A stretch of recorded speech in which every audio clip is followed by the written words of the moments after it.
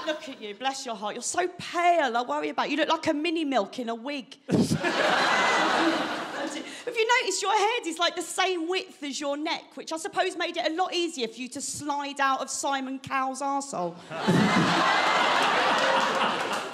I had to slide in it to get that job. Now, Angela and I have known each other since we both started comedy. I'd refer to her as my big comedy sister, but let's be honest, look at the age difference. If we're going by how many eggs she's got left, which is frankly the same amount as there is in a vegan's fridge, she's more like my comedy nan. Trust me, her ovaries are weaker than Darren's dad's pulse. Sorry, mate. Matt, you may not know this. Matt claims to be bisexual, although I don't think it counts just because you look at yourself in a mirror when you're fucking your girlfriend. Matt does like to date slim, androgynous women because he's scared of fucking a real boy. Let's go!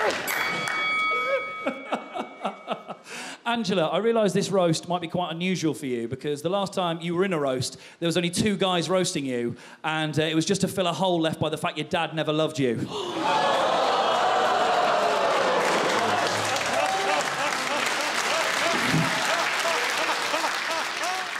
Matt does host a lot of shit TV shows, so much so he's been sponsored by Imodium. TV shows that Matt has hosted have been terminated after 1 series. He is the TV equivalent of the morning after pill. No,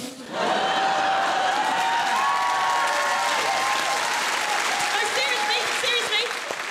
If you're a TV producer, you should book Matt, right? Because if you do, you'll be like an air stewardess in the 1950s. That is, you'll definitely be fucked by the pilot.